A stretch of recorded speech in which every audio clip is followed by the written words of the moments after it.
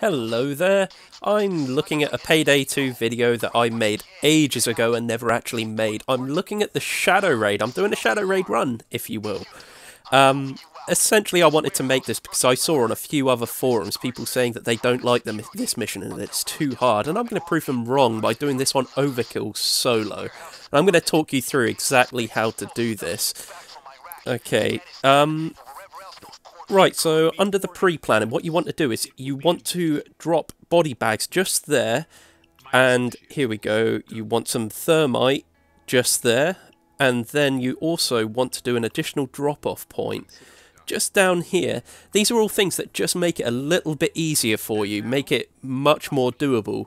Okay, so you want to go as light as possible, so you want to wear your suit, you want a silenced pistol if you've got one, and just whatever you can do to bring your visibility down, really, because you get seen and this one is over. Right, okay, so I'm going to talk you through some of the variations on the level as I go past them as well. I actually recorded this ages ago, so I may be forgetting a little bit of what I did. Okay, so here's your thermal paste just here. Okay, so you want to take one of those, and as you come over here, just to the right there, there's sometimes a camera, though there's not on this run. Okay, also I'm going to be looking around for some gauge packages too. Okay, we'll cut our way through the fence here. Here we go, one gauge package. And is there a guard here? Yes, there is. There's a guard either here or in another location, and what you want to do is very quickly answer this. Sometimes there is a guard on the other door that's behind here, and in that case you'll get seen and the gig will be up anyway. Unfortunately, there's not a lot you can really do about that, and I can understand that's why some people don't like this level. One bit of bad luck can cost you the entire game. Okay, here's your additional body bags here as well. Okay, so we've put that one out of sight. You've always got to be wary as well of killing too many people, because after a while your pager will go funny. Okay, right, we've got a guard there. Like I said, they're sometimes down here. I don't know whether that one's going to move or not. And I really can't remember. Like I said, I made this a while ago. Okay, we'll just leave him for now. Anyhow, sometimes there's a cocaine bag in there. Okay, so down here you're able to use some thermite. The reason you want to go into the building first is because the helicopter that comes along will either drop an artifact that is worth a lot of money, or it will drop off more guards into the building, making it that much harder to get about inside there. So it's best to get this bit really done first. Okay, so once you're up here, we'll get this manhole out the way. Like I said, people say they really struggle with this. Okay, straight away you've got some cocaine there. We'll throw that down there. We won't actually take that back just yet. Like I said, this is all about speed. Okay, there's a weapon just here. Again, we'll throw this down the hole. And yeah, like I've been saying, there is an element of luck to this. You need to have a good run. But I'm just really proving that this is doable. Okay, sometimes you have an artifact at the end of the run there. Sometimes there's cocaine in another room. This is what I wanted to do. I wanted to get a crowbar. Like I said, I recorded this video a while ago now, so I can't exactly remember exactly what I did. I just thought, as I've got time, I'll finally do this. Okay, the reason you needed that crowbar, and that crowbar is almost always there on Overkill. You want to open this crate. Usually we've got something in here. Here we go, some money. Okay, so on Overkill, you need a total of 9 packages. On the easier settings, you need things like 3 or 2 or 1. I think it's 2 for the easier setting. Okay, in here, sometimes you'll find some cocaine. Okay, civilian, we'll get out of there quick. And that is it done. Like I said, in that little room there, you can sometimes find more cocaine. Right, so we're not even going to take those back yet. We're still just going to dump those and leave them. I believe where we want to go next is up the top. Okay, that guard we killed earlier, if he's not there, there's usually one just there that you need to take out and be very wary of that. You've also got cameras all the way along here. You've got one there. Sometimes you have another one just where I am now. Sometimes you have one just above this door where you go in. Okay, so right now we have no ladder. Sometimes there's a ladder at that place where I said the other guard would sometimes be. But if that's not there, you have to go in this way. Well, you can go in through the building, but this bit just seems a little bit safer. You need to make a jump over here. And sometimes there are guards up on this roof. There isn't on this occasion. I've gotten lucky. So you need to jump across, get up here, and get over. Right. Again, sometimes there's some gauge packages just around here. In fact, there is one there. Again, you need the DLC in order to do this, really, but for those who have that DLC, you're going to pick up on some of the spots just here. Okay, so we're breaking into this bit up here now. This is where it gets a little bit riskier. It's far easier to get spotted up here. So, thrilling viewing here. I'm sure you love these lockpick sequences on the Payday 2 videos.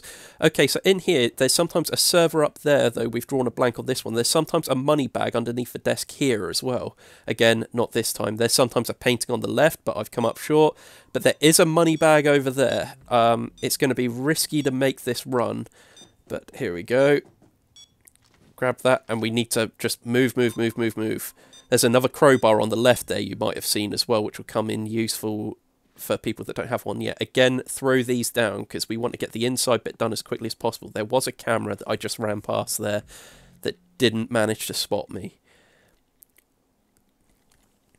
But yeah, I actually find this one of the most enjoyable missions to do. It's even better when you've got a group together, being able to coordinate through it. In some ways it makes it harder, but in other ways, if you all know what you're doing, it feels incredibly good. The other thing I want... Okay, I'll stop talking here simply because this is the helicopter coming in now, which is going to be carrying either more guards or another artifact. And if it was guards, I could tell you we would not really be able to carry on in here because it just gets too risky. So again, there's a weapon there.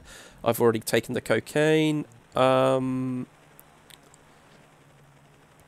You'll be able to tell if this is an artifact or more people by the sound that will be made. Okay, so in here you sometimes have another item, but again you'll need a crowbar to break into it just in front of us there. Here we go. Some cocaine, fantastic. Right, so again, throw this down. It sounds like they're guards, and this is the reason as to why you have to be quick on this level, because now it is getting incredibly hard inside there. There is more towards the back room. I think in the very back room there's sometimes some cocaine. There's sometimes a cocaine or a weapon in that other place that we're looking at. So now that the guards are here, we can just cash everything in, because the more we have put away and in there, put it this way, the safer it will be. I realise as well this may not be the most entertaining video. This really was just... I made this video just really to make the point that this is doable even on your own, basically. Because, yeah, I went on a video. It was actually Pro Jared, one of Pro Jared's videos where he attempted this level, and people said that they really don't like this level at all because it's just... They say the stealth mechanics are no good on this game and that they've just made it way too difficult, and really it's not. Okay, so this is now slightly risky again because we know there's people that have been dropped off, because they'll get dropped off up on the very top of the roof and they can see you across the yard. So this is where it gets a bit risky. You have to be very careful coming up here. Keep an eye on that roof off to the right, because sometimes they'll be up there. I'm rushing a bit here as well just to try to get those bags back in. But yeah, sometimes they can be up on that roof. They can be spotting. So yeah, they can see you come up out of that sewer, so you do just have to be careful. I don't think I really do it on this video, but what you can do is walk up that ladder sideways. If you walk up it sideways, you can go up ever so slowly, and you can tell whether someone's up there or not by the torchlight. Okay, so yeah, it's free again. Thanks to the Hox HUD, you can actually see as well just how many people are on the level. We've got 15 guards on this level at the moment. You don't normally get to see this without Hox HUD. But yeah, there's 15 guards on the level, plus there's the one that I killed as well. It also tells you how many more bags you've got left. I think it's always slightly wrong. I'm not entirely sure how it works. I've got a feeling it might be measured in how many baggable items there are on the level. So in other words, anything that's stored within a crate I don't think shows up on there. And at the moment it's saying there's 8 available on the level. Okay, so someone's spotting me up on the roof there at the moment. So hopefully if I go slowly up here, which I do, keep an eye out, can't see any torchlight, should be fine.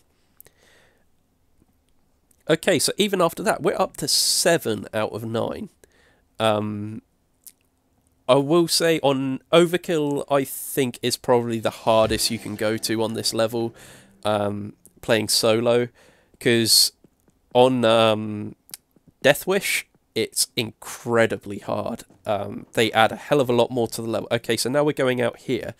Another reason why I wanted to make this video whilst I'm looking around as well, you've got to be careful for a camera there, by the way. Another reason why I wanted to do this is because a lot of people will kick you out. Okay, this is a crapshoot as well. People will kick you out of a room when you're doing this if you haven't got the overcharged ability, I think it's called. The one where you put down an EMP jammer and it knocks out all signal, meaning you can only really play if you've put points into a certain class on this. And it's bullshit, because this is easily doable without it. Fair enough, you're not going to be doing it as quickly as those people, but like I said, you've got to give people a chance on this game. There's more than one way of doing these missions, and you've got to understand that. Okay, sometimes you get 2 money bags in this one. The first container we went in usually only ever has 1. This one has 1, sometimes it has 2. Okay, so at this point, you really want to be going backwards and forwards with your money. Well, actually not at this point. At the moment, that is my 8th bag. So really, I should be cashing that in, I will say just now, because if you get seen for the last bit, as long as you've got that 1 bag and can get back to the deposit, the van in time, or to the drop-off point, you're going to be safe. Okay, this is a bit of a risky one. To be honest, any of the ones out here are a bit risky. You've really got to be vigilant and keep a lookout for those guards. Keep marking them, because that will help you immensely on this. It really will. Okay, he's looking that way, so I can get up there now. The first 2 are relatively easy. Not many guards usually go around there. And there we go. That is bag number 9. But if you haven't got the required amount of bags by this point, go through these containers out here first. Try and learn the layout of the containers and try to get in them. Save it for the end though. Like I said, do the building first and get what you can done in there first before the possibility of more guards show up. So at this point, this is done. As long as you don't get spotted taking these back, you should be fine. We never actually went back in that building on the left there. That guard, if he was still there, would have been relatively easy to take out, and there's usually a cocaine in there. I think I might have left it because there was no cocaine bag in there, possibly. I'm not entirely sure. I can't remember now. But anyway, yeah, that is basically it. So if you're playing Payday 2, give other people a chance to play this mission, because all you're doing is frustrating people and putting them off playing this mission. It's a really fun mission to do when you're all in communication with one another and everything comes off right. It just feels absolutely brilliant. So yeah, I really just wanted to make it just to prove that this is doable. And that's it. This is the Overkill difficulty as well. So anyone out there that says this is too difficult really isn't giving it the proper chance, really. But anyway, that is it. All done. I am one rich man, and as you will see, the rewards for doing this one are incredible. I mean, look at that. You're looking at 2 million before it's taken off, and 1.6 million into your offshore account, and 400,000 into yours. It's amazing. The experience you get is fantastic as well. The risk bonus, as you see, you're getting a massive payoff for doing that. So really, it's worth doing. Thanks for listening anyway. Till next time. Bye.